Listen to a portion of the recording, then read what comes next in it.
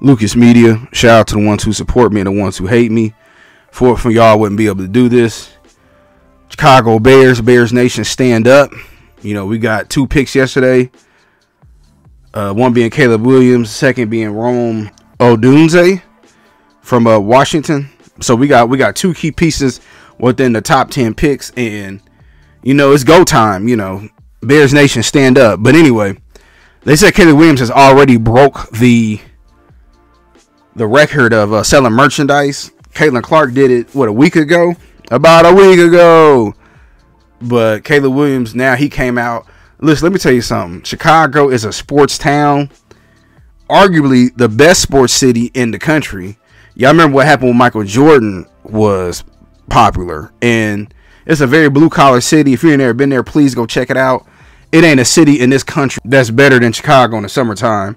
And that's my opinion. I'd have been coast to coast. It ain't summertime. What Kanye say? Summertime shy off Lakeshore Drive. So listen, people are excited. Justin Fields. His jerseys were selling out, but people are very excited about this.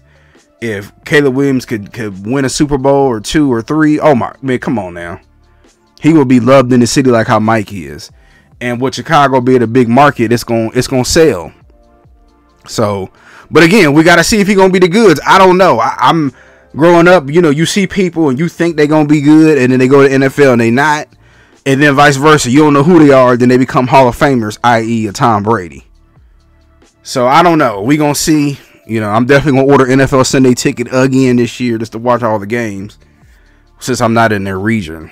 But you know, fans are excited. I mean, thank you, Chicago staff, because for the last several decades, didn't nobody really care about winning like that, because everybody knew the Bears was going to still sell tickets and still want a key cornerstone franchise.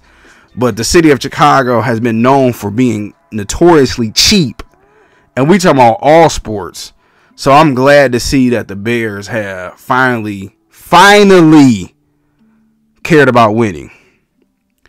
But I want to give my quick thoughts about it. Definitely gonna order a jersey, you know, at least for my son. Definitely gonna order a jersey. But I want to get my quick thoughts about it. Tell me what y'all think.